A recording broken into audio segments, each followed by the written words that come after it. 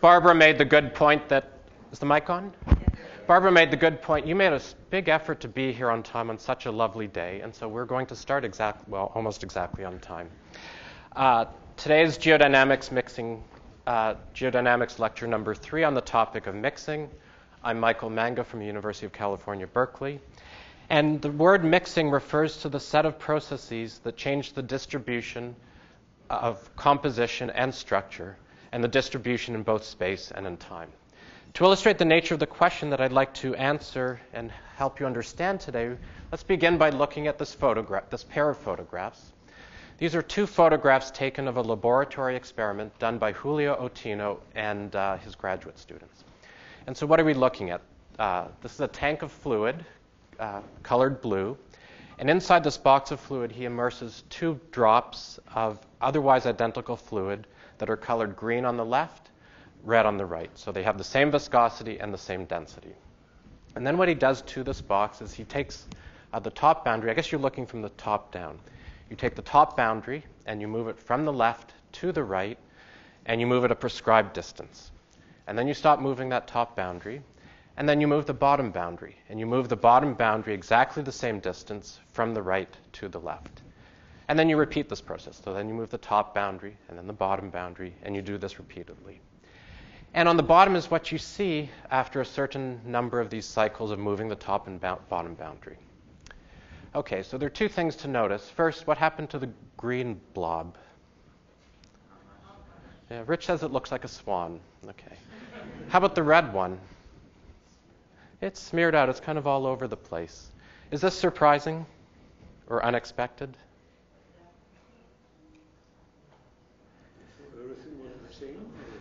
Okay, so atom mass is everything the same. We're moving the top boundary a certain distance to the right, bottom boundary certain different distance to the left, so exactly the same amount. These are placed roughly symmetrically about the center line. I mean, it's a real experiment, right? On a computer, you can put them exactly about the same distance from the center line. So I asked you a question, and in fact, there's no way you should be able to answer that question because I didn't give you even close to enough information to think about it. And why not, right? Remember when John Arnaud gave his lecture, he talked about, and he took you through systematically all the terms in the Navier-Stokes equations and what each of them do, right? And hopefully you remember that as he added each one of these terms, you saw qualitatively and quantitatively different types of flows, different types of dynamics. And so I don't think actually you can answer the question, is that surprising or expected, without actually knowing what the governing equations are or what the relevant dynamics are. So let me tell you what's going on.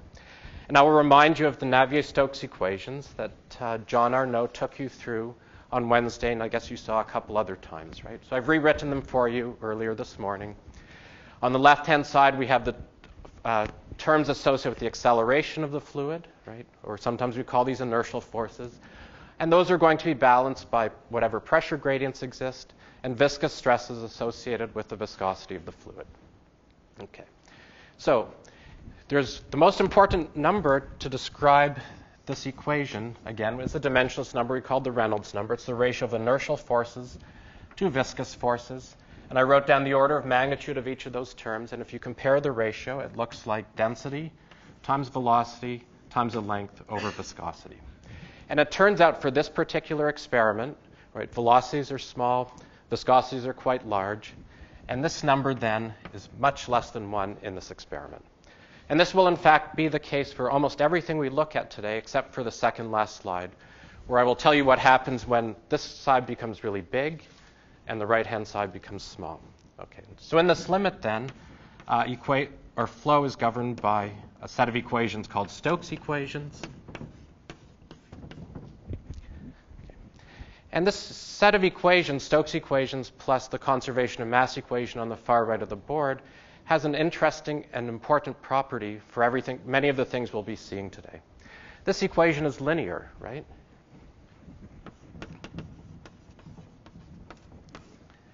And the fact that this equation is linear will give rise to certain types of behaviors that we are going to exploit and try and use, in fact, to interpret some of what we see. Right. What makes flows when the Reynolds numbers are not small complicated is, in fact, this term on the left-hand side, velocities acting on velocity gradients. And this is what gives rise to turbulence and complexity. So the thing to keep in mind, then, is that we're looking at solutions to this equation obtained experimentally. So some of you this morning, I think, probably had some coffee, right? And in your coffee cup, you may have put some cream, right? And you might move your spoon across it. And what happens then? Your milk mixes pretty nicely into the coffee, right? But spoon, there's still swirling motions inside. There we go. Cause that mixing. In contrast, right, in this case, once you stop moving the boundaries, the fluid stops moving. Okay, so this is what we're going to try and understand for most of today's lecture, right, is how is it that mixing occurs? And I'll begin with a quotation from a review paper that virtually everyone agrees that mixing is complicated. And our objective is to try and make sense of some of this complexity and understand how mixing occurs. Very briefly, however, why are we studying mixing, if it's not so obvious? The topic and word mixing has appeared in several different contexts and lectures so far. The idea, though, is to provide a quantitative framework to interpret the types of geochemical and isotopic measurements we can make in magmas that are erupted at the surface, or to interpret the kinds of structures we might image inside the Earth in terms of, in both cases, dynamics going on inside the Earth at the present or in the past. And I guess today we'll be, if we ever look at pictures of real problems, we'll be thinking about the mantle. Exactly the same processes and dynamics describe magmas, for example, or other systems. Okay. In the end, though, I guess the point of trying to understand mixing in a way is also to get better insights into how convection works and some of the consequences of convection. Let me also point out, like everyone else who's talked so far, right, ask questions anytime you have a question.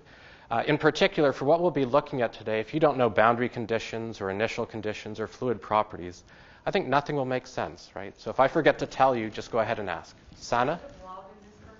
I didn't tell you where this figure comes from, but I made it when I was writing up my dissertation in 20 years ago and 2 months. Right? And so the tool I used to make this is something called Island Draw. And I put this picture here mostly to remind myself that our pictures of the Earth aren't dramatically different 20 years later. Maybe they are, but there's a core mantle boundary and there's a surface and slabs and plumes. Okay. Right. But one of our objectives would be ultimately, of course, to quantitatively interpret the kinds of measurements we can make at the surface. And I'll show you very briefly 2 examples. So I define mixing as the set of processes that affect the distribution of composition and structure in space and in time. So I'll show you one example of variations in space, another for variations in time. This is a somewhat older compilation of the ratios of helium-3 to helium-4 measured in basalts erupted on the seafloor, mid-ocean ridge basalts in orange, ocean island basalts in blue. Without even thinking about what these numbers mean and how they arise, I think you notice 2 things, right? First, the composition of this ratio in morbs is uniform, is roughly the same. There's a great variability in ocean island basalts. This means that within the Earth, there must be some areas that are reasonably homogeneous and other areas that are not homogeneous, right? And they're sampled in different ways. So example for variations in time. I really liked this paper when it came out because it's kind of cool. There are more recent updated versions. I suspect Rich may be showing you this in the next presentation. So we're not going to worry too much about what's going on in some of the complexities, but I will explain what you're looking at briefly. What's plotted on the vertical axis is the concentration of 2 different siderophile elements, platinum on the top, ruthenium on the bottom. Horizontal axis in age, going from 3.6 billion years ago on the right to 2.6 billion years ago on the left. The inset shows a longer time period with an expanded scale. And these are measurements made on komatiite, so high temperature melts, and because they're high temperature melts, large melt fractions, they should be among the better measurements of what the mantle's composition should be. And so we've talked about these siderophile elements, how they like to go into the core. Their abundance in the Earth's mantle is roughly chondritic. And one of your tutorials, in fact, the first geochemistry one, was to try and understand what might govern these concentrations. So here's the variation in time component, is that we do see secular changes in their abundance in these erupted magmas up to a certain point.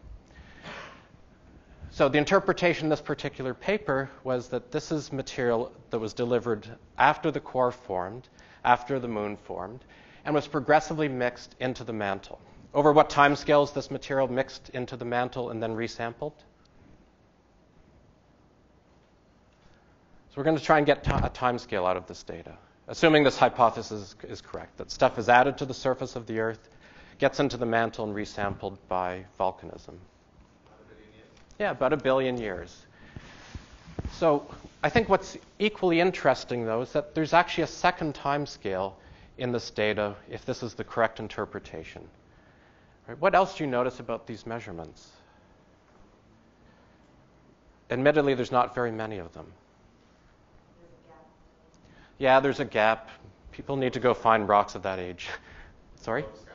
There's a lot of scatter, but there's, in fact, I think what's more striking is that there's not that much scatter, right? So, and I don't mean that in a negative way. Let's go back to this picture where we started, right? If we were to sample the Earth, right, this is our Earth, and maybe we can pretend the red stuff is this material mixed into the mantle, and we're to randomly sample it. In this case, we might get blue or we might get red, right? So this could be low, this could be very high. In order to see something that varies smoothly over time, it also means that you're mixing that material in on very short time scales so that you see a nice secular trend in concentration. So if this is material gradually being mixed into the mantle from a protocrust or from the surface, there are two timescales you see here. The timescale to add it to the mantle, that's about 1 billion years, and a timescale to homogenize it in the mantle, which must be short, on the order of 100 million years. In fact, it was interpretation of this data that was the subject of one of the group projects 2 years ago here at CIDER. Okay, so here's what I'd like to cover today. We'll begin with a little bit of terminology. And again, if I use words or terminology that make no sense or you want some clarification, please ask.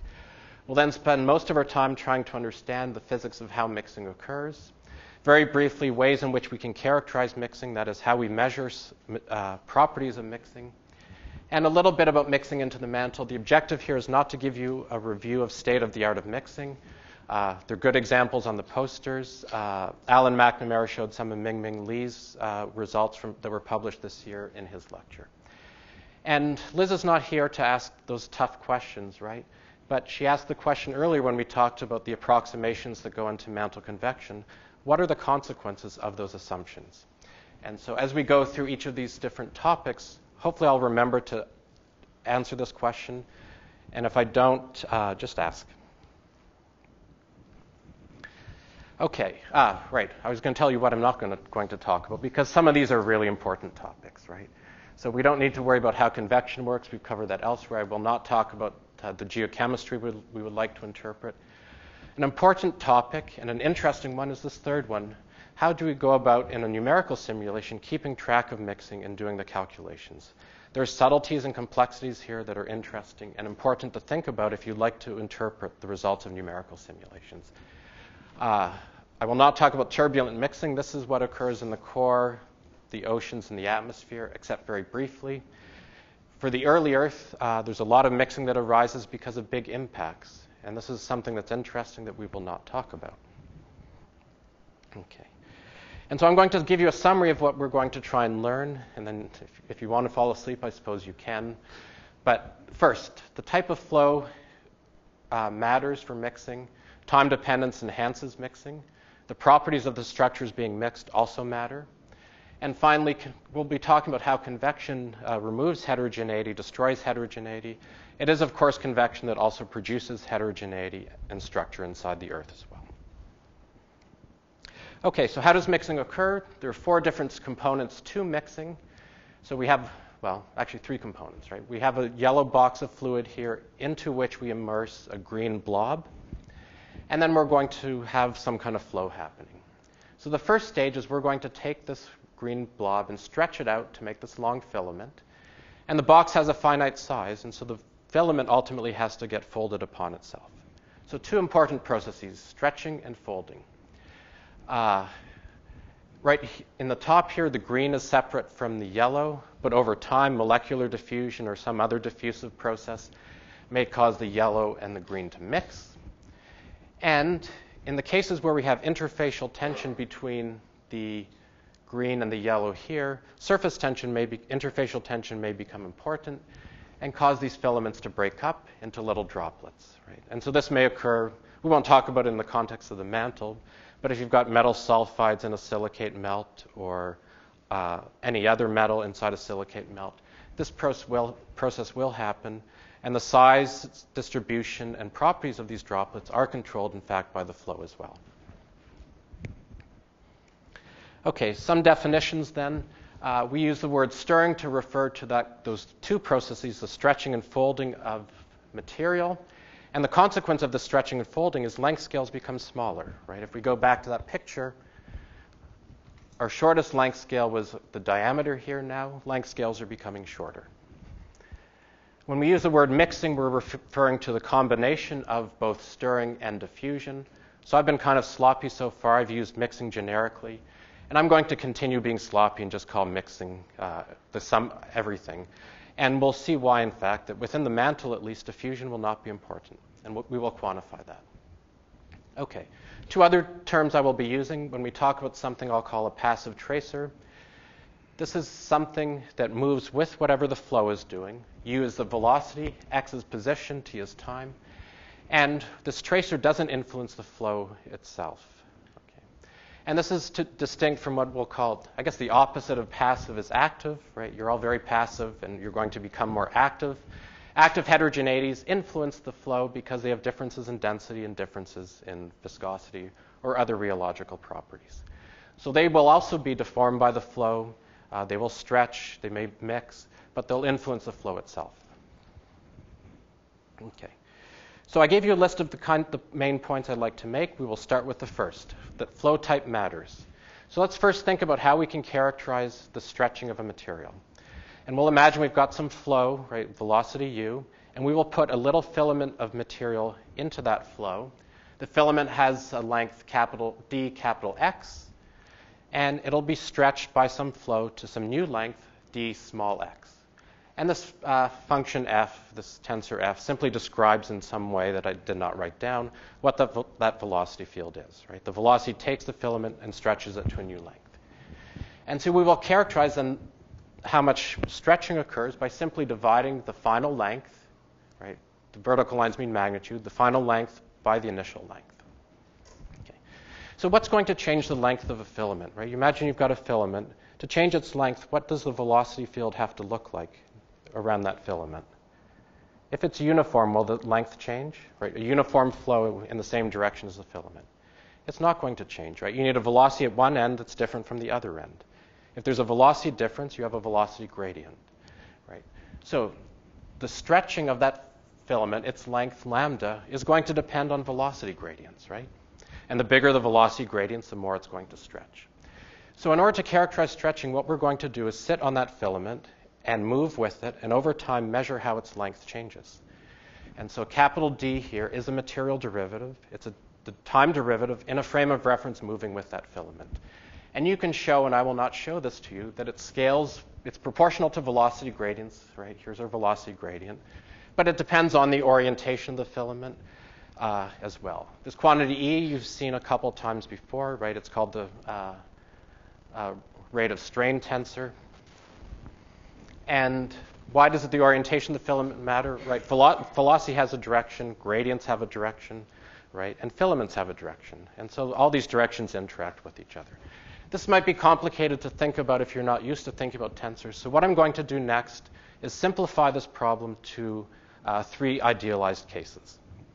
And in fact, these 3 idealized cases may be the most important thing I show you today, because these will be the building blocks for thinking about any mixing problem. Okay. So what we're going to do is think about the simplest possible flows in a 2-dimensional world. Right? We'll let x be horizontal coordinate, y will be the vertical coordinate. And we'll consider linear flows. What does linear mean? Velocity simply varies linearly with respect to position. So Vx will be the velocity in the horizontal direction, and we'll let it vary linearly with respect to the vertical direction. And G is the constant of proportionality. What are the units of G?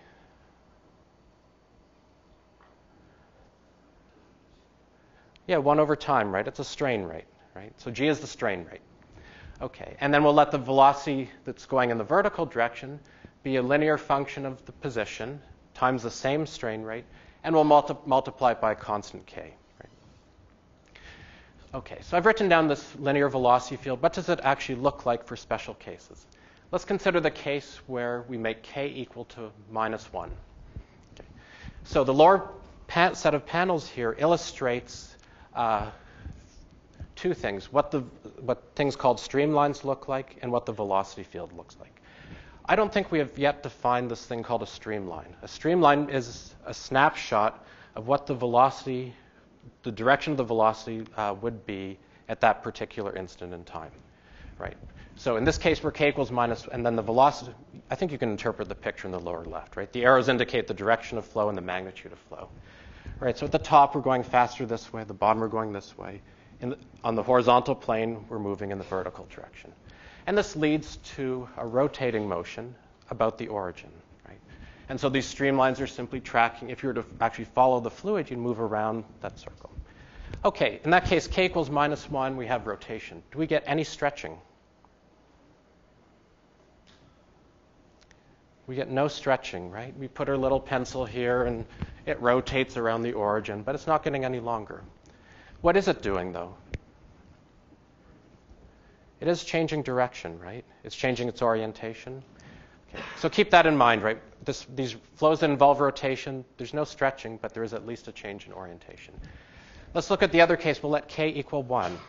When k equals 1, right, basically the flow is coming into the origin along this dashed line, right, and moving away from the origin along the other dashed line. In some of your classes, you may have called these pure shear flows or extensional flows or hyperbolic flows. Important feature for what we'll see next is as you get further away from the origin, right, velocity increases. It increases linearly. Okay. So we have a change of position with respect to time, right? That's what a velocity is, proportional to distance. If you integrate that equation, what happens to distance? d length dt proportional to length. At least geochemists know how to integrate that equation, right? Things increase exponentially in time. So whereas in the case k equals -1, right, we're not changing length. In this case, if we put some filament in here, it's going to get longer and longer. And as you get further from the origin, velocity is going up, right? And so its length will increase exponentially in time. And I wrote that here for you, right? The length increases exponentially in time at a rate proportional to the shear rate. Okay. So let's finally think about the case in the middle that's sometimes called simple shear. Right? All the flow is now in the horizontal direction, and the speed increases as you move away from the center line. Right? Okay, this case too, we can also look at how the length of our filament changes. I'll put my filament right here, right? And it's going to rotate a little bit, and this top part will keep moving to the right. Right? The velocity is constant. So if you integrate a constant with respect to time, you find that it increases linearly in time. So for the case in the middle, k equals 0 or simple shear flow, length increases linearly with respect to time. Okay, which of these flows is obviously the best at mixing? Oops, I wasn't supposed to show you the answer, right? Obviously, anything that increases exponentially is way better than things that increase linearly. Right? I think this is why you're told to invest money for your retirement when you're young. So, right, things increase exponentially in time. What's the sum of -1 and 1? It's 0, right? But this is important. The fact that our flow, our governing equations are linear, means that this picture in the middle, right, can be written as the sum of the one on the left and on the one on the right. And this will become important later, actually.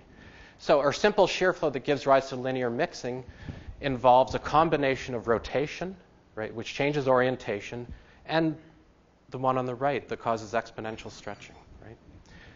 So the point here is that this type of flow is by far the best at stretching, right, and giving rise to mixing because it's exponential. And in the end, any flow we look at, we can decompose it into these different components and add them up and think about what each part is doing. So let's think now how we can take these different components and think about a flow, and we're going to get progressively more complicated. We'll think about the simplest case. Again, I'll refer you to a picture of a laboratory experiment. We have a box of fluid. We're looking at it from the top down. Boundary on the left is moving up. Boundary on the right is moving down. Picture on the right with those lines shows those things called streamlines, right? This is a steady flow, meaning nothing is changing in time. So if you were to sit on one of these lines, you simply follow it around that loop. Okay. So what we're going to do now, and at least in the picture in the bottom, Ottino and his students put a horizontal line of red fluid, and you can see that fluid wrap around itself. So what are we doing? We're stretching it, right? We're stirring it. Is this an efficient or effective means of stretching and stirring a fluid?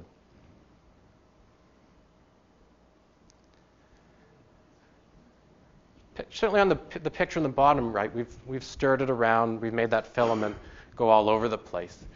But it turns out steady flows are not very good at mixing, and why is that? If it's steady, right, and you put your red dye on this streamline right here, what is it going to do? It'll simply follow that streamline indefinitely, right? It has absolutely no way of going from one place to another. Right? So in order for the material you put here to get to the other side, right, you need some aspect that's going to change with respect to time in order to get to that position. Okay. But again, in this picture, right, we do see those two building blocks for flows right here in the middle, right, about which the fluid is rotating. Right, we have that k equals -1 or rotating type flow. In the middle here, we have fluid coming in and we have fluid going out. Right, that was the flow pictured here, the extensional flow or the hyperbolic flow. So one way we can think about the stretching that does occur in this steady flow is that we have a point about which things rotate. These are going to be referred to as elliptic points. And then we have a point where fluid comes in and moves out. This is where stretching happens, and this is going to be called a hyperbolic point. Okay. Okay, any questions yet? Yeah, Anat?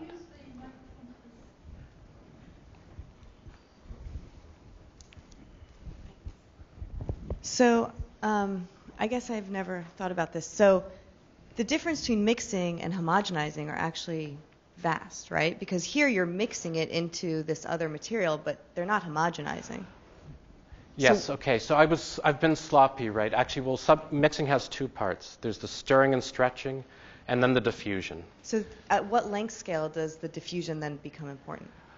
Diffusion will become important based on the diffusivity and the time you wait. It'll scale like a diffusivity. Length in diffusive processes goes like diffusivity divided by times time to the 1/2. And I'm going to quantify that later on for you. And you said that diffusion wasn't important in the mantle. Yes. So does that mean that the mantle does not homogenize? There's a question what we mean by homogeneous, in fact, that depends on the scale at which you sample something. So if I were to go into this box and always pull out fluid in a volume this big and measure its average properties because I'm in the sampling process, I'm mixing it up, things may look homogeneous at the scale you look at it, whereas in the volume that you've sampled, they may not be homogeneous. And later on, depending on how things go, I'll address that question as well. Bill? I just want to make a quick comment that reminded me of, in a sense, mid-ocean ridge basalts, because while as your slide shows, we can think of it as a single reservoir, in detail we can see differences between the three ocean basins. Right. Yes, that's right. Maybe I'll show a picture later to address that. Louise, I can repeat the question too if... Is it reversible? Is this flow reversible? The question is this reversible? If you stop this and turn it the other direction. So one of the coolest features of Stokes equations or linear equations in general is they have a property that's often called reversibility. That if I were to reverse the direction of these arrows, right, what should happen to the fluid? It should do exactly the opposite, right? The velocity should simply change direction. And so if you were to reverse the direction of these arrows, this thing would unwind itself back to the straight line. And I have some videos done by that I'll show you later to illustrate this because it's just cool. Okay. So let's go to the time-dependent problem. The point is steady flows are not good for mixing. You add time dependence, and of course mixing will be more effective. So here's the setup for the experiment I showed you on the very first slide. We'll move our top boundary left to right, bottom boundary right to left. And there's really only one number that characterizes, one dimensionless number that characterizes this problem, right? And that is how far the boundary moves, right? That's a distance, right? Speed times time. And to make it dimensionless, we divide it by the vertical dimension of the box. And that is the only parameter that should govern the flow inside this box. How long the boundary moves the distance the boundary moves compared to the size of the box. Okay. And that number is going to be called D, and we'll look at results for different values of D. So again, here's the experiment you saw on that first slide, just a few other snapshots. We started off with a yellow blob, right, and a red blob to start. And after one cycle of this motion, top boundary moving, bottom boundary moving, the yellow dot is exactly where it started. And what happened to the red one? Stretched a little bit, right? Okay, so now we're going to go through multiple of these cycles, top boundary moving, bottom boundary moving. After 3 periods, we get to the picture in the upper right. Yellow blob is largely intact, more or less close to where it started. Okay, right. So notice these are integer numbers, 1, 3. And if you were to do this at 5 or 2 or so on, in fact, the yellow blob would always end up exactly where it started. Okay, and we'll try and understand this later. We'll now look at non-integer periods, right? So we'll take a snapshot. And where's the yellow blob in this picture? It's kind of hidden right up there, right? Okay. And again, you wait longer, of course, the red stuff is being stirred ever more. And it's a non-integer period, and the yellow blob is over here on the right. Okay. So first point, though, written at the top, is that in this flow, right, clearly we have some areas that are being mixed, stirring is very efficient. Right? That's where the red fluid is sampling. But there are other areas inside this flow that are obviously not good at mixing because this yellow blob is staying largely intact. Okay. And I have not explained how this happens or why it happens. That's what we'll do next. Kanani? You may have said this before, but what is this fluid? I think it's a silicon oil. But it's a Newtonian fluid. It's got a reasonably high viscosity to make sure that inertial forces don't matter. Yeah, June?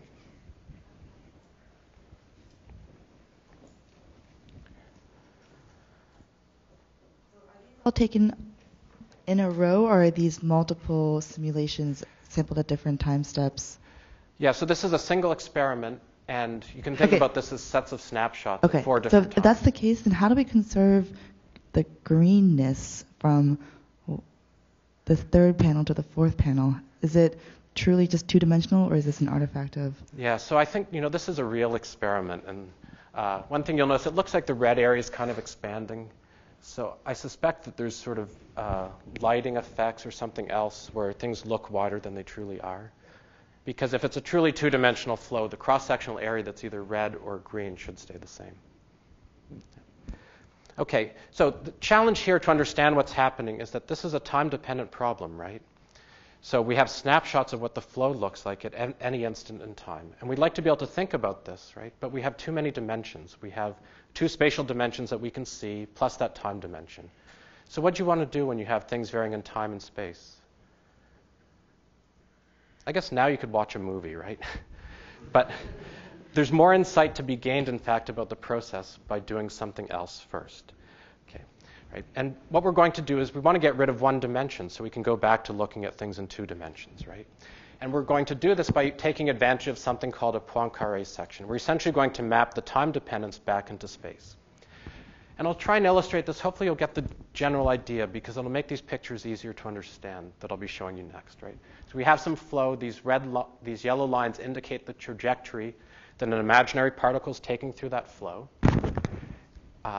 And let's consider this first one here that says periodic. Okay. So the particle starts here, moves through the fluid, and comes back exactly where it started. And this is something we will refer to as something moving on a periodic orbit. Always comes back to where it is. We may have another particle that starts over here, moves around, and after that same amount of time, it's no longer where it started. It's somewhere else. Okay. And so what we're going to do is essentially map everything onto what things look like every one of these periods and see where particles moving through the fluid end up. Okay. So let's go back to that experiment I just showed you and think about why we saw those 2 different types of mixings. Then I'll try and generalize. Okay. So picture on the top again is our box. Right, boundaries move at the top and the bottom. And we will place we'll start with a piece of fluid or a passive tracer right here where the red dot is located. And we will let the bottom boundary move first, I guess, in this case. And it will follow, we'll let the top boundary move left to right. Right. This upper closed loop is a streamline for the case where the top boundary is moving that passes through the point. And so during one of these cycles, the point here over on the right follows the solid black line and ends up at the place labeled P. Now we're going to move the bottom boundary, and the bigger loop shows the streamline passing through that point when the bottom boundary is moving. And so during the next cycle, the fluid will move from point P exactly back to where it started. Right? So it will follow, it's an example of a periodic point in that you always end up back where you started after one period. Now remember when we looked at a steady flow, right, we talked about these things called elliptic points and hyperbolic points. Elliptic points were ones about which you rotated. Hyperbolic points were places where you came in and you went out, right? And it was at hyperbolic points you get stretching to cause mixing. So now what we're going to do is we're going to project everything by taking pictures every one period of this cycle and see where things end up. But we will see analogous points in our flow to the elliptic and hyperbolic points you saw before, except what we'll be looking at is if we put 2 points nearby each other, do they stay close to each other and rotate around this point, or do they diverge from each other? Do they get further away? Okay. And so we will use these terms elliptic and hyperbolic point in an analogous form, but keep in mind we've projected time onto this two-dimensional world. Okay, and in this particular box we had an elliptic point. These are called periodic points. You always come back to where you started. And then there are a bunch of hyperbolic points. Okay, where do we put the green dot? We put the green dot right here at the elliptic point, right? So it always goes through the same periodic orbit, ends up back where it started. These other hyperbolic points, flow will come into that vicinity, be stretched exponentially, and end up getting distributed through the box. Okay. So here's what these things called Poincaré sections look at. You basically put tracers in there, right? And then take a snapshot of where they are every one period. Okay.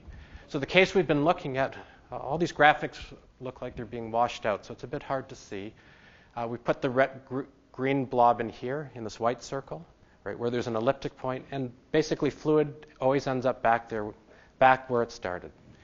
The hyperbolic points were distributed out here. When fluid comes close to them, it gets stretched and goes away. So what I have found remarkable about this set of experiments, right? This is a super simple flow, right? It's just a box, and you're moving the boundaries in a straight line. The nature of the mixing or the stretching and the stirring is very complicated, right? So the example you saw here was this one, not well mixed, well mixed. If you only move the top boundary 3 times its depth, right, you get super complicated patterns. Lots of areas that don't mix well, other areas that mix. Now you go up to a large displacement, everything mixes, right? And then you go a little bit further, and you get areas that don't mix again popping up. So, yes?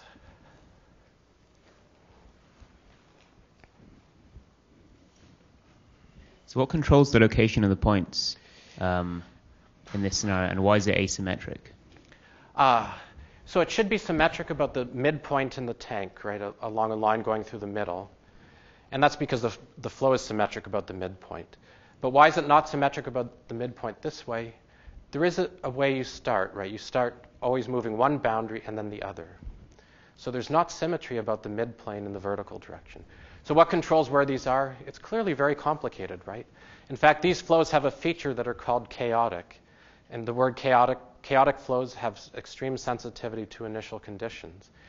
And so I don't know if there's any way to intuitively predict what these patterns look like, which is what made this an interesting subject of research a couple decades ago, is understanding these flows. Okay. So the first point that I want to make today was that stirring can produce complicated structures, but at the same time leave large areas that are not well mixed. What we'd like to do, of course, is understand under what circumstances this mixing happens efficiently. And this is a characteristic of features called chaotic flows that I'll define next. But what I thought I'd do, because we're halfway through our time, is instead take a break and show you a movie. Right. On Wednesday, John Arnault talked about something called the Taylor-Proudman theorem, or Taylor-Proudman constraint. And that's named after G.I. Taylor. G.I. Taylor is a famous fluid mechanics person or applied mathematician from Cambridge. And you'll see lots of names, something Taylor, and a good fraction of those are G.I. Taylor. And he made a set of educational or pedagogic movies, I guess in the 50s maybe, into the early 60s. And these are beautiful movies because he explains by doing very simple experiments the different types of things that arise in flows. So John Arnault showed you an example for rotating flows, and G.I. Taylor did something analogous for low Reynolds number flows and turbulent flows. And for low Reynolds number flows, there's a set of 2 movies. Why can't I get this to work? And I'm not going to show you all 30 minutes of them, although it may be more entertaining. What I will show you, though, is the main feature of this flow that we talked about earlier that Louise asked about, called reversibility.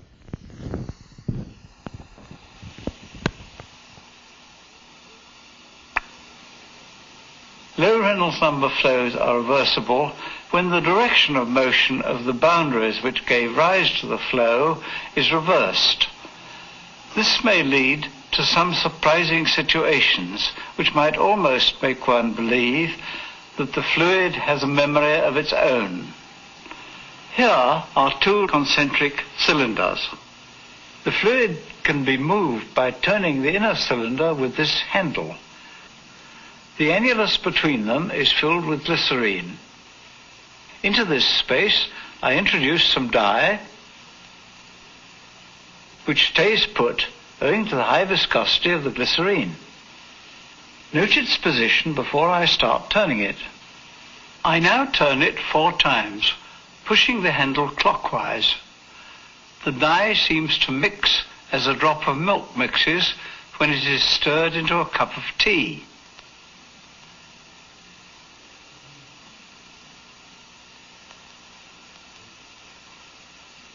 Now I reverse the direction.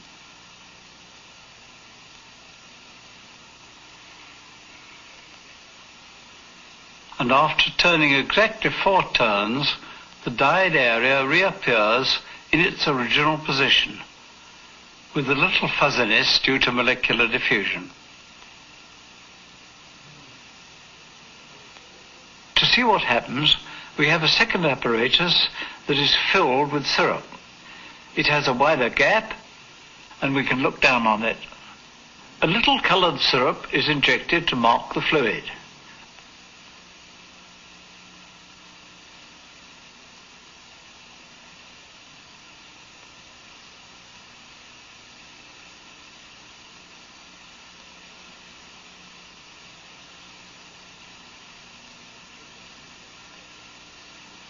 When the cylinder is turned, this fluid is stretched round the annulus.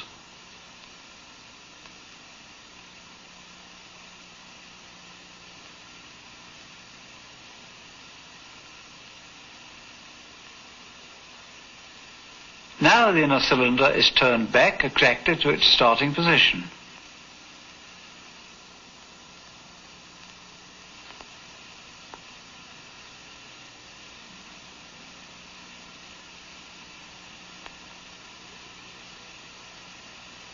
During the forward motion, the boundary of the fluid follows a path determined at each instant by the motion of the wall. At these very low Reynolds numbers, particles within the fluid move when the boundary moves, and they stop when it stops. During the reversed motion, the boundary of the fluid position.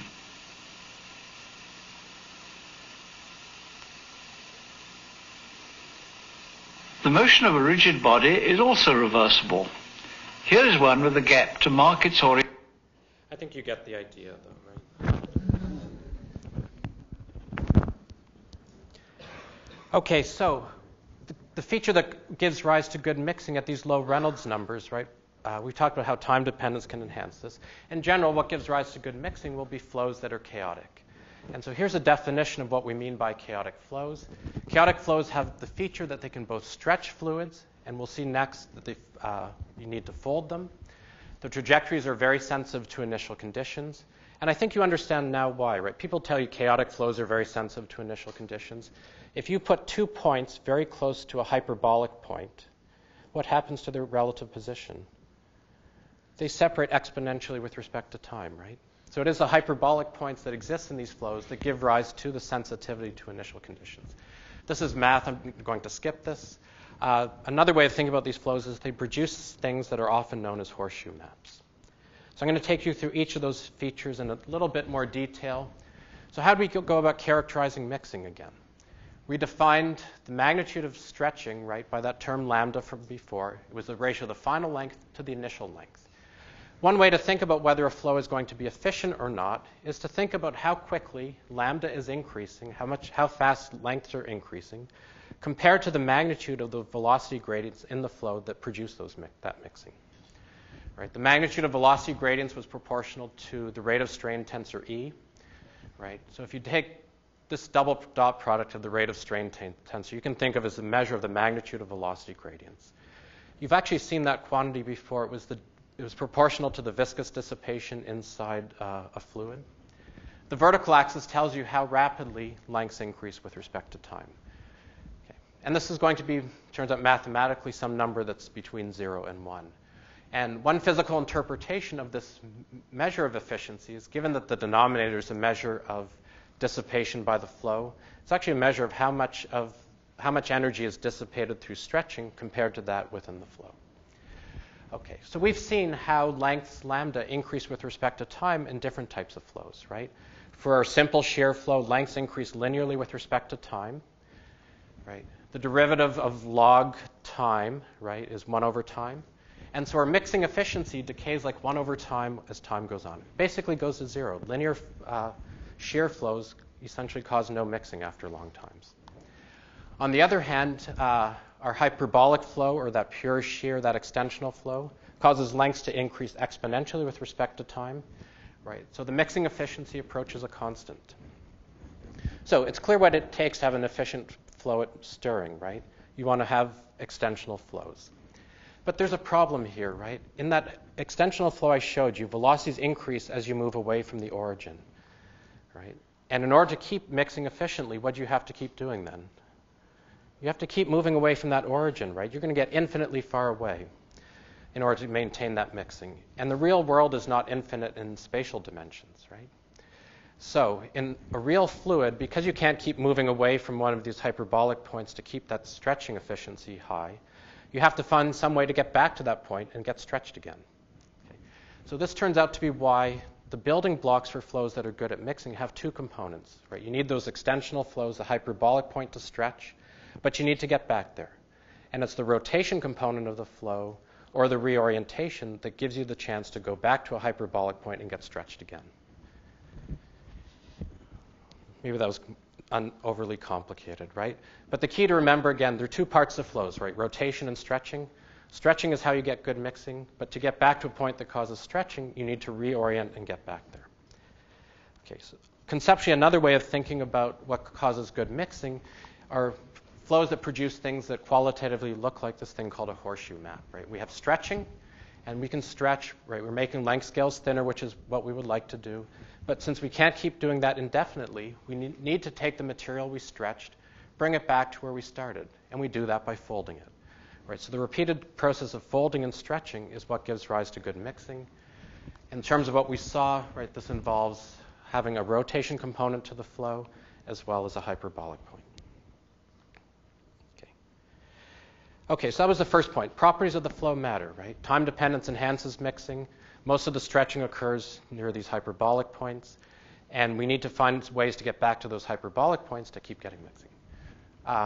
This should have been number 2. Second point was that the properties of the heterogeneity that's being mixed also matter.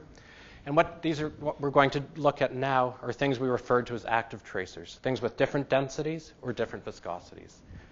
And again, we'll consider idealized problems. So we have a box up here on the left, top boundary is going to move left to right, free slip boundaries everywhere on the other sides. And so what's illustrated in the second panel is the nature of the flow for that particular problem. And now what we're going to do is immerse a blob of one fluid with different properties into that other fluid. And the only difference between these two fluids will be the viscosity. The viscosity of the blob is lambda times bigger than the surroundings. Okay? And so what's illustrated on the bottom are the trajectories of that blob for three cases. On the left, it's 10 times more viscous than the surroundings. In the middle, it's a passive tracer. Right? This is our reference, what things would look like if it was just a passive tracer.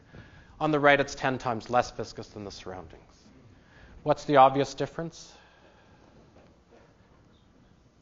Yeah, you get when things are more viscous than the surroundings, right? They don't stretch very much, right? And as you increase the viscosity difference, if you make things more and more viscous, they deform less. If you make them less and less viscous, they deform more easily. Okay, we can quantify this a little bit more carefully. Now, remember we thought about these different building blocks for flows, right? Rotation, not good, it doesn't change shape. We talked about simple shear flows and extensional flows. So let's look at how our active heterogeneity here with the different viscosity stretches in those two flows. Simple shear on the right, extensional flow on the left. What I'm plotting on the vertical axis in both cases is the length of our blob compared to its initial radius as a function of time. Okay, each of the numbers you see up here are those viscosity ratios, so 1,000 times more viscous than the surroundings, 1,000 times less viscous than the surroundings. And time on the horizontal axis is divided by 1 plus the viscosity ratio. Okay. So it's a scaling relationship that it was intended to describe how rapidly things stretch given a certain flow compared to the viscosity ratio. And so in our extensional flow on the left, we do get exponential stretching, and this kind of scaling more or less captures the effects of the viscosity ratio. Okay. And I'm not going to explain where the scaling comes from. Okay, what's more interesting on the right, we have a linear simple shear flow. And so we have linear stretching for our passive tracer, viscosity ratio 1, and these low viscosity ratios. But what's happening when things are more viscous than the surroundings, say 5 or 10 times more viscous? They're stretching, and then they're unstretching back to a sphere, and then they stretch and they unstretch. Right, why is that happening?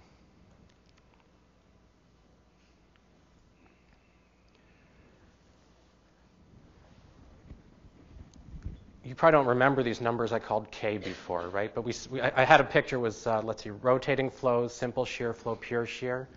And at the time I said simple shear is the sum of pure shear extension plus rotation. Right? Our extension is causing the stretching, but there's also rotation in these flows, right? So we're stretching our blob and we're rotating it into an orientation where it can't get stretched again, right? And so these blobs in this case are always rotating. They're stretching and unstretching, stretching and unstretching because of the rotation component of the flow. So in general, in complicated flows where you do have lots of simple shear, in fact, it's very difficult to stretch things that are much more viscous than the surroundings. This is a problem that G.I. Taylor first solved, actually. I guess in 1934 he wrote a paper on this problem, and the magic viscosity ratio to keep you from stretching is 4. Okay. So I'm not going to explain the picture on the left. The point is that because we have differences in viscosity, stretching is going to be influenced. And because we have spatial variations in viscosity in the flow itself will be altered as well. Nick? I can repeat the question then. Okay. I was just wondering if all the other parameters are held the same like density when you have different viscosities. We're really going to do these, there are these little blobs of changing velocity. Yeah. So in this case, absolutely everything is kept the same. Time is also normalized with a shear rate. And density is the same as the surroundings. So the only thing we're changing is the viscosity. And the idea here is to know quantitatively how does changing the viscosity affect the rate of stretching. Right? And so now we have a scaling relationship to tell us that. Maybe it's easier to see this in a movie. Right? So this time it's a convecting system, hot on the bottom, cold at the top. Whoops, if I use my pointer, the movie stops.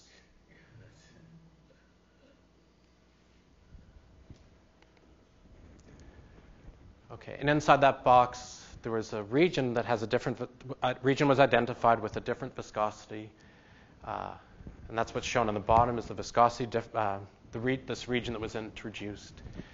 And because it has a large viscosity, right, it basically stays largely intact and circulates around the convection cell. Okay. So Nick asked about other properties that may change in particular density. Right, so there are two things we can change to our fluid here. We can change its density and the viscosity difference. Once we start changing density, things can get very complicated. So I'm going to show you two examples. The first will be thermal plumes. We're also going to allow for the possibility that we're entraining something that has a different density. June? Can you go back to the previous slide? Can you explain the two different projections? There's one from the top, one from the side. Yeah, so actually what we're looking at, these are both, it's a two-dimensional numerical simulation of convection. We're looking from the side. On the left, we're looking at a temperature field. On the right, we're looking at composition. You can think about this as composition 1, composition 0. And associated with this difference in composition, there's a difference in viscosity. So inside the convecting flow on the left, you've just put a blob. So spatially, these represent the same box. It's exactly the same thing at the same time. The movies are synchronized. Okay, so these are the results of some laboratory experiments. Let me explain the setup to you and define the key parameter as well. So we have a box of fluid. We heat it from the bottom. You add thermal buoyancy to the bottom of the box. You create a boundary layer that becomes gravitationally unstable, rises to make a plume. Okay. And this outlined green line is an isothermal, surface of constant temperature. Okay, now there's a whole bunch of different pictures here shown for plumes with different conditions. What's changing? At the bottom of this tank, a thin layer of fluid was placed that's colored orange that has a difference in density from the surroundings. Okay, so we have two things that matter for these plumes. The thermal buoyancy provided by heating the bottom, and the magnitude of the thermal buoyancy is density, coefficient of thermal expansion times the temperature difference. Right? So this is, you can think of as thermal buoyancy. There's also a density difference between that brown fluid and the surroundings, characterized by delta C XEFF. And so as we go from systematically from left to right, we're changing the density difference of the stuff at the bottom of the tank. We're making it ever heavier. Okay, so the pure thermal plume on the left, and bottom over here shows a map projection of the density of the plume. When the dense layer is just a little bit more dense than the surroundings, it gets pulled up in the middle of the plume. Plume still stays nice and symmetric. We increase the density difference a bit more. You get a slightly more complicated shape. Once it gets big enough, though, all kinds of crazy things happen, right? You're pulling up dense fluid, and then it's more dense than the surroundings. As it cools a little bit, it sinks and flows back down, right? Okay. So point here is that if we change both viscosity and density, right, we can get more complicated flow patterns. And one final example to look at consequences for mixing. I'll show you the results now of a numerical simulation done in 3 dimensions. Okay, so we have a box representing the mantle. Plates moving right to left at 6 centimeters per year. We've got a lower mantle and upper mantle. I didn't have a chance to get a better looking simulation here. Upper mantle is 10 times less viscous than the surroundings. And there's a dense layer at the bottom of the mantle. That parameter from the previous slide, if you're curious, is 0.1 in the simulation. Okay, so you can see a plume on the top rise vertically, and it's a complicated, ugly structure, right? Not like nice thermal plumes normally look like. What's more important for the context of stretching and stirring here is this complicated flow and structure you see here also causes more complicated stirring and mixing. So at the base of the simulation, in this region right here, they put a grid with 8 different colored tracers. That are going to be entrained by the rising plume. And we keep track of where they go and where they end up and where they might be sampled if you were to melt the mantle and extract that melt. So these red lines show the trajectories, right, of those tracers. And they look kind of nice, right? They're more or less going smoothly up. What's pictured over here, right, is how they end up at the surface.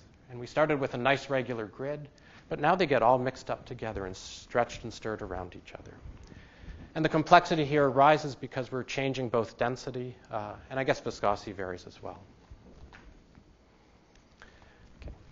So up to now, we've only been worrying, actually that was an example of a 3-dimensional flow, the last 2 pictures. We've only thought about how to interpret mixing in 2 dimensions, right? And we found that to get good mixing requires time dependence, or flows that are chaotic. So what happens now when we add a third spatial dimension, given that we live in a three-dimensional world? In a classic paper, V.I. Arnaud showed that, in fact, three-dimensional steady flows can be chaotic. So this is great, right? Three-dimensional flows, you're always going to get chaotic flow. It turns out in a convecting system that has a constant viscosity that the flows are not chaotic. But once you add plate motion, flows become chaotic once again. And I'll show you one example to illustrate this. To help understand what we'll be looking at, we're going to take our flow field and think about it by subdividing it into two different types of flows. And you've seen this twice already, right? Jessica talked about this, I think Ved may have, if I can remember back a whole week.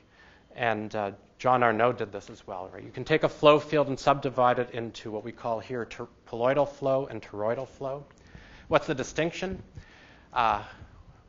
John talked about vorticity, right? Vorticity was the curl of the velocity. It's basically a measure of the rotation of the flow. And a poloidal flow is defined in a way so that there's no vorticity, no rotation, with the rotation axis directed outward from the surface of the Earth, outward in the radial direction. And the toroidal flow, in contrast, involves rotations in that horizontal plane, right? And so you characterize a rotation by a direction of a rotation axis. The toroidal flow is the part that has rotation axes directed out of the Earth. And things we see at the surface of the Earth that are consequences of these motions, things like ridges and trenches, right, involve no rotation. Transform boundaries are associated with rotation. And on the Earth at the present time, of the energy associated with this motion, about equal amounts are in these different types of flows. Okay, so steady flows shouldn't produce chaotic mixing, but once you add plate motions, in fact, they do. So I'll only show you one example. What we're doing now is we're looking at a box in which we have two plates with a transform boundary and two ridges. The plate in the upper left moves to the upper left. The one in the lower right moves to the lower right. We can embed passive tracers and look at where they end up going. And just like those two-dimensional flows, in fact, you find that there are regions, outlined here in red, where things follow these beautiful periodic orbits. They do the same thing again and again and again. Right? The analogy here would be there is an elliptic point inside there. There are other regions, in fact, identified by these blue trajectories, where things start exploring all the box. Right? They move all over the place. These are examples of chaotic streamlines. We can also look at a Poincaré section, right, where we're basically mapping trajectories down into the midplane. And we can identify these islands where things don't mix, places where mixing is much more efficient. And the conclusion of this particular study is that being able to produce toroidal flow roughly doubles the efficiency of mixing inside a typical convecting system. Okay, so we began at the beginning with this picture, right? We've talked about stretching and folding. We haven't talked about molecular diffusion, right? When does molecular diffusion happen, and do we need to worry about it? The equation that describes molecular diffusion is called the diffusion equation. Right? In our moving reference frame, it says that the change in concentration with respect to time scales like the divergence of the flux of that concentration, which is governed by some kind of flux equation. Right? So let's do a little bit of scaling here. Right? The left-hand side scales like a composition difference divided by a time scale. Right-hand side is that composition difference times the times the chemical diffusivity divided by a length squared. Right, so this says that length scales over which diffusion have occurred scale like the square root of diffusivity times time. We can put in real numbers. Right? I've listed here some examples of diffusivities. In over 4 billion years, diffusion should happen over length scales of about a meter or so in the mantle. Okay, so this is a problem that Louise addressed some time ago. And so what she did is she looked... Yeah, I don't think I'm not showing many recent papers sort of on purpose, actually, because these are all idealized model problems. Again, the intention was for you to get a sense of how to think about how mixing happens, right? Okay, so the model problem is very much like the ones you've seen already, except it's just one-dimensional. We have a slab here of something with concentration 1 embedded in something that has concentration 0. We're going to apply an extensional flow or hyperbolic flow. How's the thickness of this gray layer going to change in time?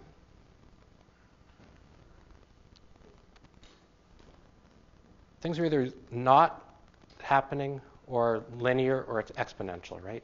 But it's an extensional flow, so it should thin exponentially in time.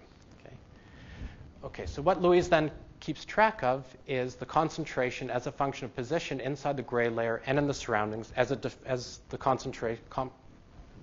composition diffuses. And that's what's plotted in the right. Composition on the vertical axis versus position going from 0 to 1 in the middle. For a chosen strain rate, we started with a thickness of 3 kilometers. Notice the horizontal scale, right? This is just a few centimeters. So after stretching for hundreds of millions of years, this filament gets very thin. And you can start seeing finally that the signature of diffusion. Things have been moving from the inside out.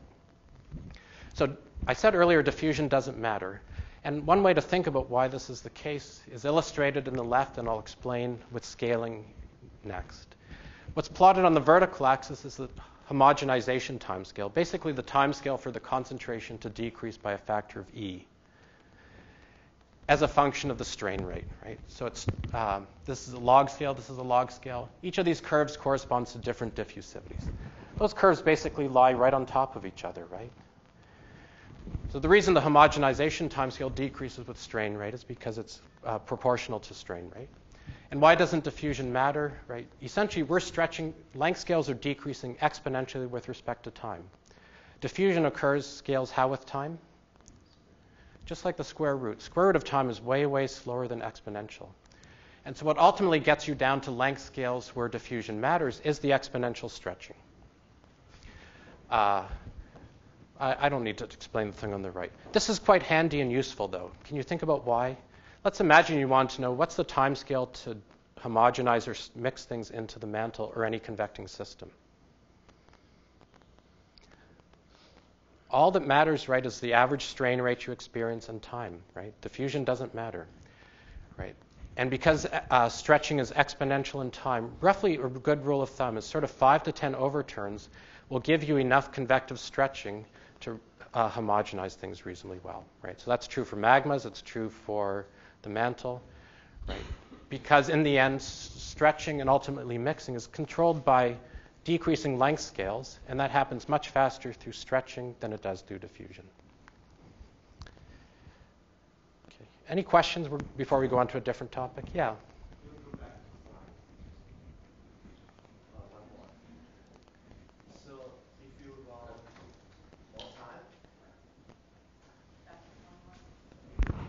If you run one more time, will the gap be filled with trajectories? Yes. Okay. So everything outside these red things actually would be completely filled in blue, and maybe I haven't.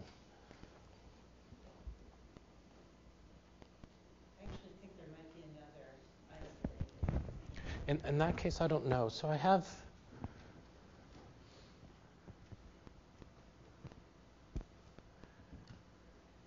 Yeah, so depending on, I think this geometry is slightly different. I'm sorry, it's, well, I don't know what happened. I think that's saying it's almost coffee time.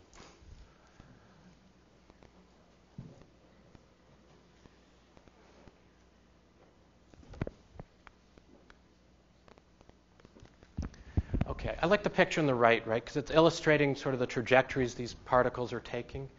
And so everything outside this torus here has chaotic stretching and very good mixing. There are these subpaths, these little windy light-colored ones along which things go.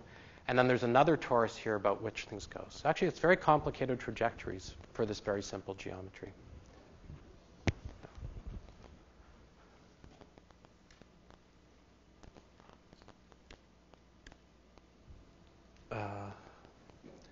I'm going to get all my hidden slides showing up, and you don't want that. Let's see if that works. Hey, can I just ask a quick question? Yeah, of course. Is there a diffusivity at which point the diffusion timescale becomes important? Like, obviously for these sort of very low diffusivities, it doesn't really matter, and we're all talking about convection. But for example, if you had something that was very rapid, sort of the diffusion of hydrogen, for example, particularly if you were talking about melts, for example, would that become dominant over the convective timescale, or not dominant, or like equally as important? So the reason diffusion in the mantle is unlikely to be important at the mantle scale is simply because length scales are really big, and the time scale for diffusion to happen over those length scales is very long. As you get to smaller and smaller systems, at some point diffusion does matter. And in fact, in the little movie by G.I. Taylor, he made the little point that as he came back to where he started, you could see the signature of diffusion. But that was a little tiny region. Yeah. Okay. So I'm going to and I'll skip a bunch of things, but what we like to do, we've talked so far about the kinematics of mixing, how mixing happens, how properties of flow give rise to mixing. Of course, one of our objectives is to interpret measurements, right, and relate them to dynamics by the things we've just been talking about. So there are a variety of ways we can go about measuring mixing and characterizing mixing. We can run computer simulations, right, and keep track of where things go. And I'm going to skip showing you some, but you did this actually in your aspect tutorial, right? When it comes to characterizing mixing, right, we have to start measuring something. And Julio Tino, who wrote a book on this topic, made the very important and good point that maybe is a little bit subtle, that it's important to distinguish between how you go about measuring mixing or characterizing it and the processes that produce mixing, right? The processes that produce mixing are a flow. What you measure is where the products of that flow. So ideally, you have to, of course, in practice, pick some measure of mixing based on what it is you're able to measure and what you're trying to learn. But ideally, you pick a measurement technique or a measure that allows you to relate it to the flow that you might be trying to understand. So a variety of approaches can be used. We've talked about this thing called the mixing efficiency E. Right, remember, stretching basically scales exponentially with respect to time. So another thing that people sometimes use is the constant of proportionality in that exponential stretching time. Other things you could do is you could, if you have a spatial set of measurements or a time series of measurements, you can use spectral analysis and look for characteristic wavelengths or structures. And people do this a lot. Easiest thing to do if you were mixing, say, that red fluid into the green fluid is just measure how thick the filaments of red fluid are and look at the size distribution of those red filaments. And the good thing about any of these measures is that the flows that we've been talking about all make predictions for what those measures should look like. And so you can compare your measurements with what the model predictions are, and in principle use this to distinguish between mixing processes or even test hypotheses. And this is what I intended to show you next, and I'm not going to, because I want to make sure we leave time for questions at the end. But a reminder, going back to something we said earlier, is that when we now look at measurements of something, we have to think about how those measurements were acquired. Okay. And in particular, we may be sampling structure at some spatial scale, and the structures may exist at both larger scales and smaller scales. So here's a very simple illustration. We have a box. Right? We heat it from the bottom, cool it from the top, so it's convecting. We'll let half the box be white, half the box is black. Okay. And we're going to sample the color inside a little subsampling region at different points in time. And what we're going to do is systematically change the size of the sampling volume. Okay. So it's kind of a busy plot. What are we looking at? The vertical axis, we have three different cases. Right? So the horizontal axis represents different snapshots in time. This number is a measure of how many overturns have happened in this convecting system.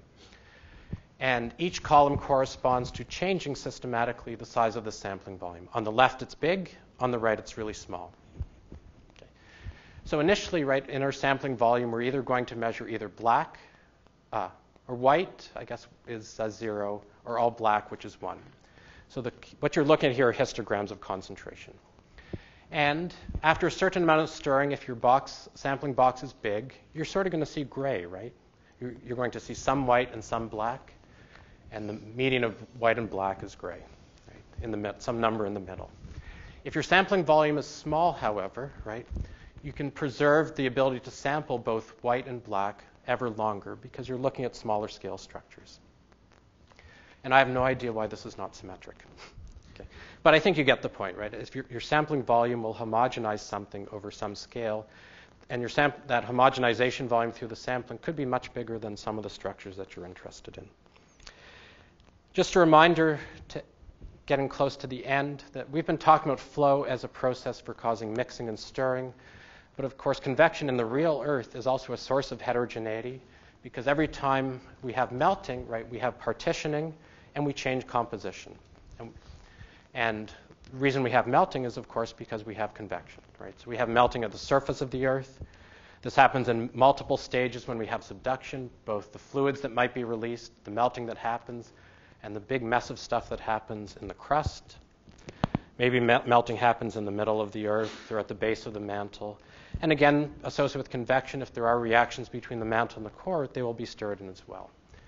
I guess the main point is just to remind you that even though we've been thinking about convection as a process of homogenization and stirring, it also produces heterogeneity as well. Okay. So I want to bring up two last topics to end on the general topic of mixing, because there are two other systems or processes that produce mixing and earth science problems that are very important. So everything up to now, we've said the Reynolds number is very small. Flow is governed by Stokes equations. In the core, the oceans and atmospheres, the Reynolds number is large. Those inertial terms, U dot grad U, matter, and the flow becomes turbulent. What does turbulence mean? Well, the flow becomes now a complicated function of both space and time. In particular, motions at very large scales transfer some of that energy to motions at ever smaller scales. And it does this repeatedly and progressively. So this is a great way to cause mixing, right? You have something at one scale, and you transfer it to smaller scales. And so what's illustrated here is an example of the generation of turbulence. We've got two fluids, red and blue. The one on the top in red is moving to the right relative to the one at the bottom. And because of the differential motion across this boundary, small little fluctuations get amplified and give rise to this complicated pattern, which is a turbulent flow. So the point is, turbulent flows are very effective at mixing compared to the laminar flows that we've been talking about. Another setting that, in fact, is relevant for thinking about, in fact, even products from the mantle, is that in porous materials, mixing is very efficient, not because of molecular processes, but because of mechanical processes or the fluid flow itself. And this is terribly washed out, so you have to use a lot of creativity and imagination. But it matters for the point I'm trying to make. So this is a porous material. Pretend there's solid grains in here with empty space around them. And the fluid is flowing through that empty space. So some of the pathways through that porous material might be long. Others are short. We may have a single tube. And at the boundary of the tube, the flow is slow. In the middle of the tube, the velocity is much higher.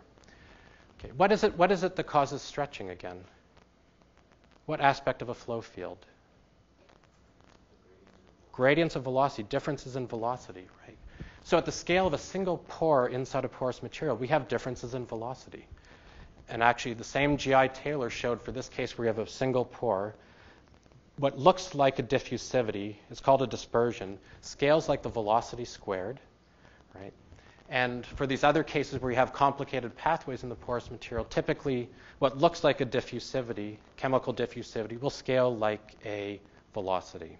So the faster things flow, in fact, the faster mixing will occur. And in any porous material, this kind of what's called,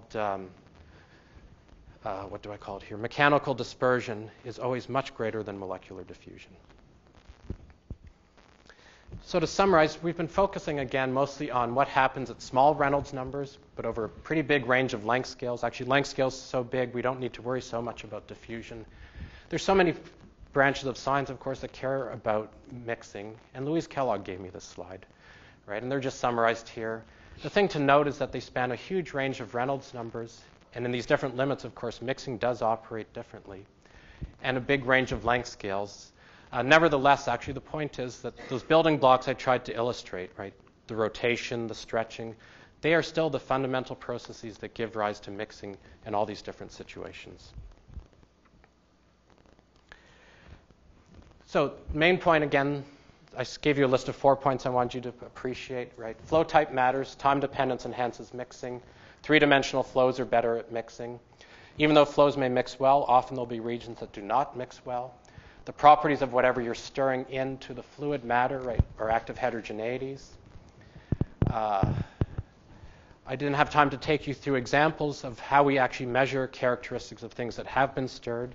Right? But because things are complicated as a function of space and time, and there's uncertainty in those properties and how they evolve, looking at statistical properties of things that are being mixed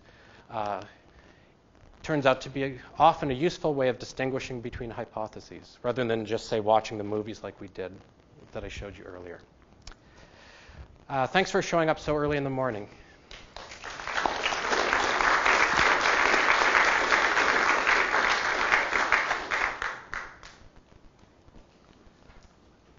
Yes. You mentioned the idea that after 5 overturns, the mantles, your system, would essentially be homogenized. And I'd like to apply this to something like subducted oceanic crust, which is maybe 5 or 10 kilometers thick. The diffusivity of the major elements in the oceanic crust is going to be pretty slow. I'm wondering, so it's really the stretching that's going to cause the homogenization, but I think you don't end up with total homogenization, you end up with extremely thin filaments. Yes. Okay, so the question is really, right, the key though is still that we are producing exponential stretching with respect to time. So after 5, 10, 20 overturns, you've stretched things to the point that there's centimeter scale features, at which point diffusion then does finally matter. And I guess that was what was captured in those figures from Louise Kellogg, right, that eventually you get to length scales of just a few centimeters, at which point diffusion will start to matter. Yeah. And so actually in a magma chamber, because diffusivity is higher, you may need a smaller number of overturns to get length scales that are small. Just, do we see like the sort of elliptical points you were showing in those sort of box simulations in like a full 3-dimensional spherical model? Like, do you see points where you don't get any stretching? Yes. Yeah, so the question is, do we get those elliptical points about which things rotate and always come back in 3-dimensional flows? You get them in all flows. Yeah. And I guess I could probably dig up a picture that kind of illustrates it, where you take the current day mantle flow and you can keep track of which areas don't mix and which areas do. Yeah. This is to follow up Matt's question. So subducted oceanic crust, the way Alan showed it in his talk, if some of it is segregated in that LLSVP, will that survive the mantle overturns and hence preserve its shape rather than getting stretched and stirred and homogenized eventually? Okay, this is a really complicated question that we were talking about even earlier this morning, right? Okay, so we have a mantle, we've got stuff at the top, a thin layer at the bottom, and they're both convecting, and we'd like to know how much you can entrain of one fluid into the other one. And the entrainment of one fluid by another turns out to be a complicated problem. You've got to match stresses, and quite a bit of work has been done on what that entrainment rate should be and what the length scale should be. So there's scaling relationships for it. I mean, ideally, numerical simulations will resolve it as well. The challenge is that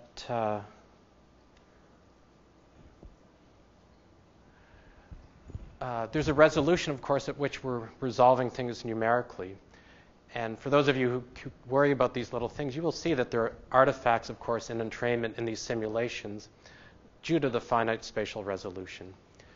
So in a numerical simulation, you keep track of things like entrainment, for example, by putting in tracers and keeping track of where those tracers are and assigning attributes to those tracers and the fluid where those tracers are. And once you get down to length scales that are as small as or smaller than a few of the grid size that you use for your simulation, it's difficult to resolve what's happening. And entrainment may be happening on length scales of kilometers, for example. So there is value in the theoretical models for how entrainment happens, and there are a variety of different scaling relationships. So I haven't answered your question at all. I've just said that we do understand how entrainment happens, and if you know densities and viscosities, you can make estimates of what that entrainment rate should be. Brent had his hand up for a while, then Kanani. So when you have melt at ridges, is that enough to change the importance of the role of diffusion, and would it limit the scales at which we could observe heterogeneity in the mantle anyways?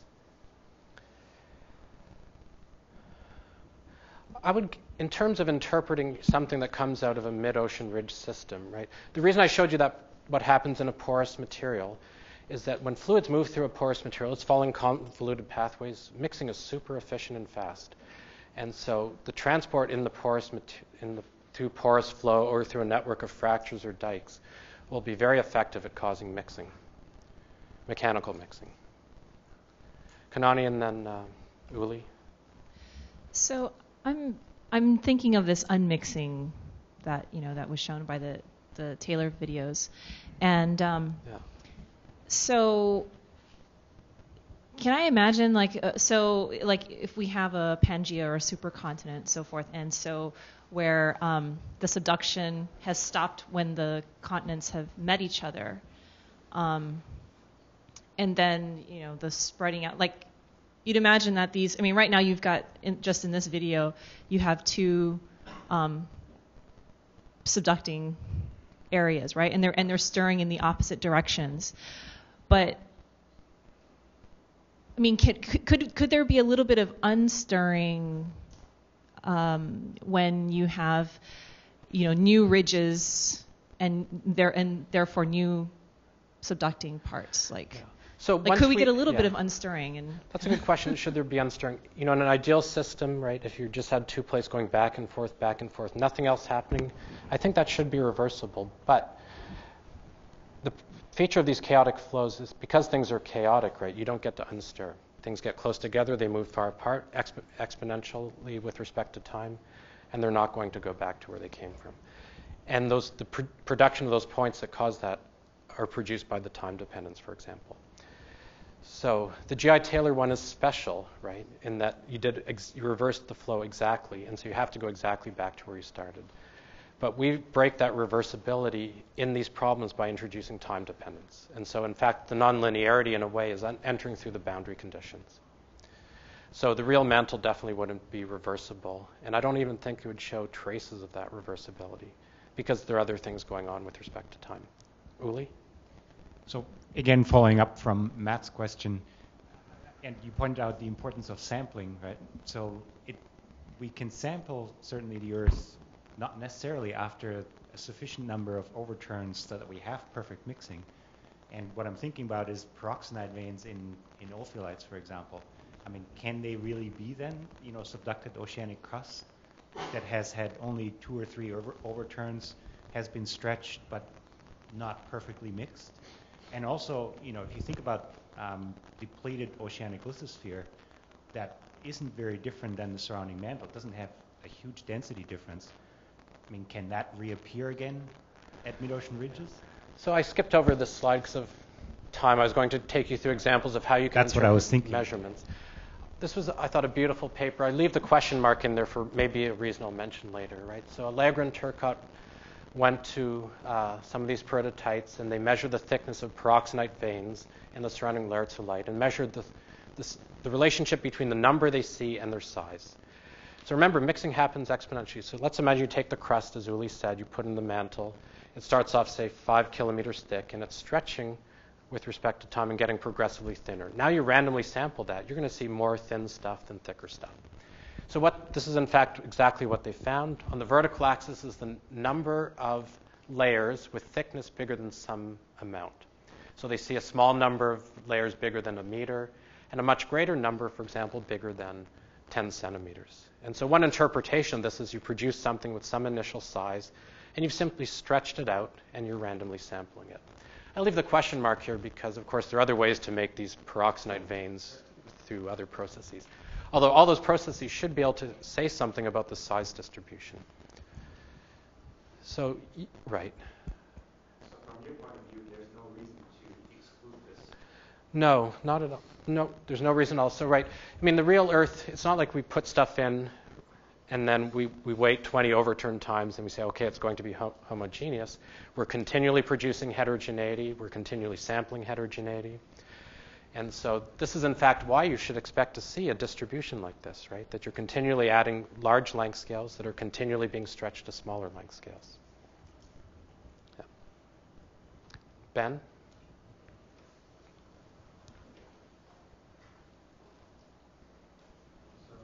Given the the efficiency of mixing in porous. Just because it's coffee break time coming up. Okay, all right, sorry, I'll be quick. Given the efficiency of mixing in porous media, do you have any ideas for how you can preserve some of the heterogeneity introduced during melting at mid-ocean ridges still at the surface, like that? So I will say just a few things. There are real geochemists here who will say something way more insightful, right? But the example I picked for you, we imagine just passive tracers moving through a very complicated pore space, right, with large spatial variations in velocity introduced by the topology of that pore space. But melt and the surrounding rocks are reactive, right? They can react with each other. Things are freezing, things are reacting. And so in that transport process, you're continually having chemical reactions happen that will give rise to chemical heterogeneity. So the real Earth isn't just we're not just advecting something passively. It's a reactive transport system. Hugo, you had your hand up.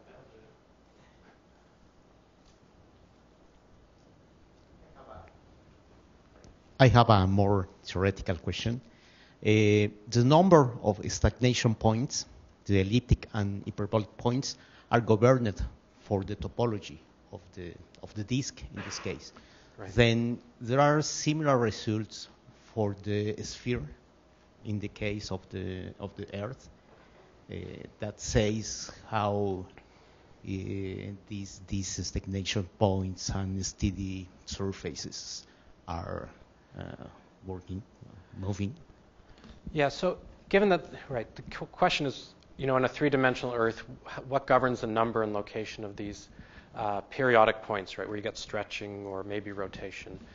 And what's an example physically of one of these places where you get exponential stretching? Where a plume forms, right? If you want, you can go back to your the simulation we ran in our tutorial. Ouch. Well, right. And I've left the tracers in here, and you can watch two start very close here and watch what happens to their relative separation, right? They're moving apart from each other exponentially with respect to time. And then in the middle of this flow, what are they doing? Not very much, right? We have an elliptic point, we have a hyperbolic point. So actually, if you want to think about what it is in the Earth that's doing this, every place you have a subduction zone, every place you have a plume, those are the places where you're doing much of the stretching. Underneath plates, right, you're not doing very much at all. Adam hasn't asked a question yet. No.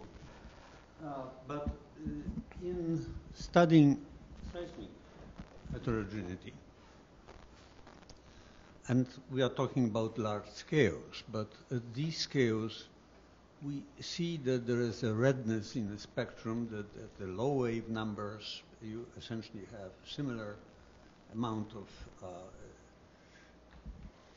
energy, but then you come to a shoulder which sort of drops like squared wave number, I guess, in a logarithmic scale. So is that some indication of the type of mixing that we have? So I guess what Adam is asking is there insight into the nature of mixing from the spectrum of heterogeneity that we see? And so seismologists do this all the time, right? Geochemists do this too.